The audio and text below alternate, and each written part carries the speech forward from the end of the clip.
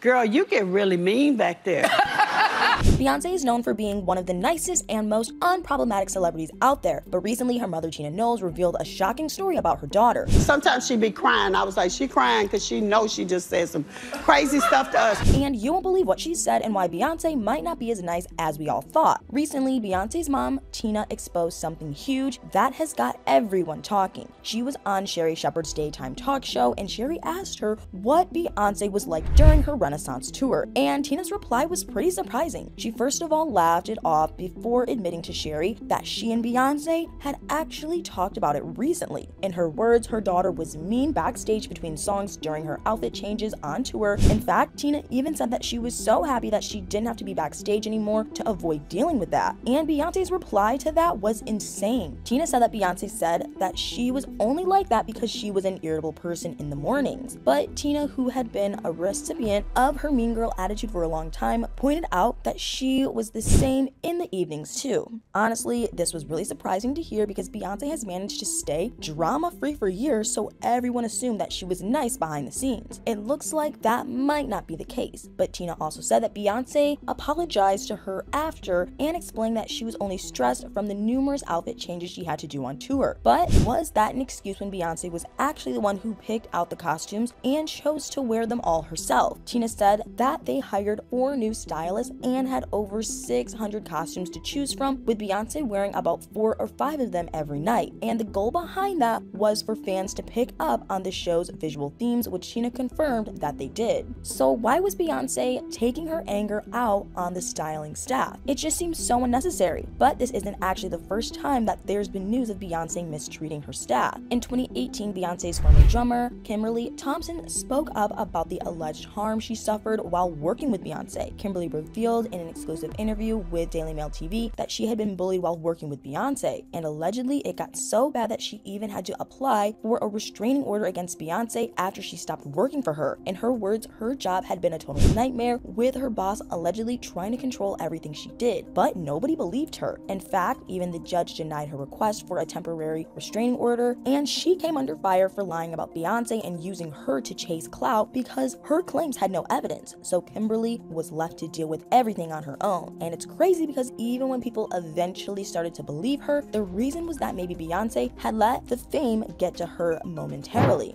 But it seems like Beyonce has always been like this. In 2002, a waitress said that Beyonce was allegedly very rude at a restaurant. This person posted about her encounter on Quora and said that she first saw her at Papado in Texas. Then the person stated that Beyonce didn't even acknowledge her and only her sister Solange was nice. Then in 2006, another person allegedly came across Beyonce at the NBA All-Star Game, which took place at the Houston, Texas Center. The person stated that she was pretty rude too. And to top it all off, there's even another story out there about a restaurant order connected to Beyonce. Allegedly, Beyonce was signing at the KFC Yum Center in December 2013, and she and her staff ordered a ton of food. Now, the huge problem was that her employees didn't leave a tip, even though their restaurant bill was over $1,000, and the cashier threw in some free food. These claims were shocking, but Beyonce fans didn't believe any of it because Beyonce's entire career was always drama-free. I mean, for the longest time, she had never even really beefed with any mainstream celebrity, or so we thought. Tiffany Haddish told GQ magazine in 2018 that she actually witnessed an actress bite Beyonce's face at a party in December. According to her story, what happened was that the actress bit Beyonce and she got angry and went to tell Jay-Z. Then Tiffany wanted to fight for her, but Beyonce apparently told her that the person who bit her was using substances at the time. Tiffany's story shocked the whole world, including many celebrities, and everyone was trying to figure out who the actress was, but no one found out. So many people speculated that Beyonce tried to keep it under wraps because something very messy happened that prompted the actress to bite her. Obviously, this is all just speculation, but the truth is that this wasn't Beyonce's only celebrity beef. Her long-standing beef with Wendy Williams is actually pretty wild, but in a shocking twist of events, it's actually Wendy who has mostly done the provoking. In 2012, she mocked the way Beyonce speaks, and in 2014, she made some pretty horrible comments about her potential divorce from Jay-Z. Then in 2016, 2016, she criticized Beyonce's album Lemonade. And in February 2020, Wendy blamed Beyonce and Jay-Z on her show for not standing during the national anthem at the Super Bowl. In Wendy's words, Beyonce disrespected the country by remaining seated while Demi Lovato sang the anthem. And she repeated the same actions at the 2020 Golden Globes when Joaquin Phoenix won Best Actor in a Drama award, and everyone but her gave him a standing ovation. But many of her fans tweeted about it and said that they didn't see a problem with what she did on either of those occasions. Even Beyonce herself, through a source close to her, told reporters that she felt that Wendy was getting the karma she deserved when her husband had an affair outside their marriage. The source said that Beyonce thinks that Wendy, who always judged and criticized her, now looks like a hypocrite. But was Wendy really the hypocrite here? Beyonce has also had beef with her friend Kanye West, and she didn't even show up to his wedding because of it, which was a huge deal. However, Beyonce isn't all bad. She's had her streaks of goodness over the years, and frankly, they kind of outweigh her wrongs. In 2013, a source claimed that Beyonce and Jay-Z splashed out around $4 million in bonuses to treat their staff. And they didn't leave anyone out. From their staff at the nightclub to their housekeepers, they gave everyone a bonus. They even reportedly phoned their personal assistant to make sure that there wasn't a mistake and everyone had received their bonuses. Apparently, Beyonce is also extremely nice to celebrities, as many of them have stepped forward to say good things about her. Seth Rogen met her at a movie premiere in July 2019, and he told Jimmy Kimmel that she approached him and was very nice. Zendaya also said that Beyonce was very nice to her in person, and other actresses like Anna Kendrick said that she was really nice too. Even non-famous people benefit from her kindness. Julia Carol Ann shared a video on TikTok where she rated the famous people that she met at the restaurant she worked at. She said that Jay-Z and Beyonce were both at the restaurant, and her rating for them was 10 million out of 10 because Beyonce said thank you and even smiled. According to Distractify, another waiter also benefited from Beyonce's goodness when she went to the Temple Bar in Dublin, Ireland back in 2013. She gave the place an Instagram shout out and got the restaurant sales to skyrocket. So Beyonce's